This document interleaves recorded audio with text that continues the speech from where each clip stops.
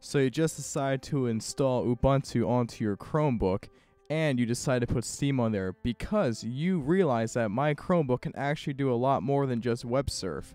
So as you're about to play games like Running with Rifles, Half-Life 2, and a lot of other Linux games that are available on Steam ready for you, you realize the one crippling feature of your Chromebook is the storage. Now, my Chromebook only has 16 gigs of internal storage. Now, most of this is taken up by the Chrome OS operating system as well as Ubuntu.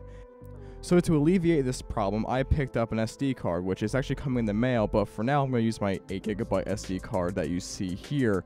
And the problem is that you need to actually set it up and mount it with a little trick that you can use right in Ubuntu. So I'm going to show you how to do that right now. So before we get started, back up anything you need off the SD card. So when I decided to format this SD card for Steam, I realized that in the Windows side of things, everything went fine up until I actually decided to install games on it, and it said that it needs writable permissions to it. Now, I worked around this problem by actually formatting it in Chrome OS, which essentially just makes it FAT32, which is, or FAT32, which is a standard SD card file system anyway.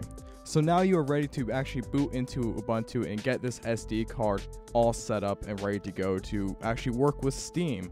First off, open up Xterm or any sort of terminal that you can input text into. Now the first thing you want to do is type in sudo fdisk, then I put a -L, and that basically lists out all the devices that are hooked up to it. Now you'll see a few things here. Now what you want is SDB1, which usually is what you're looking for your flash drive or SD card. In this case, it is SDB1 for me, and it'll probably be that for you as well. Next, we're going to make a directory to actually mount the SD card. Now you type in sudo or sudo, however you want to say it, mkdir / media / and you can name this whatever you want. I name mine storage. You can name this test or whatever you want to do. Just name it something, because you just need to remember it so you mount your SD card actually to it.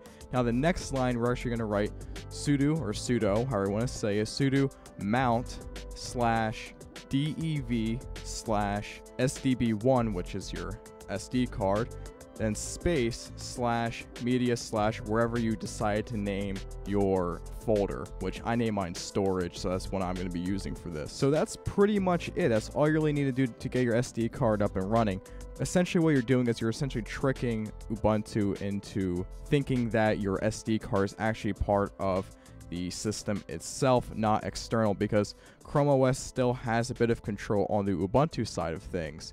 And this being said, you can't actually install Steam games onto the SD card on their own, just, you know, slapping it in and clicking install. So what you want to do is usually it's the bottom option. You just want to go /media / storage instead of your actual SD card location. As you see here, I can install Half-Life 2 that I was raging about before, or any other games like Magicite, which is one of my favorite platformer / RPGs on Steam. So hopefully you guys enjoyed this quick little tutorial on the Chromebook. I plan on doing more videos about this, so if you liked it, comment, rate, and subscribe, and I will see you next time on the next video.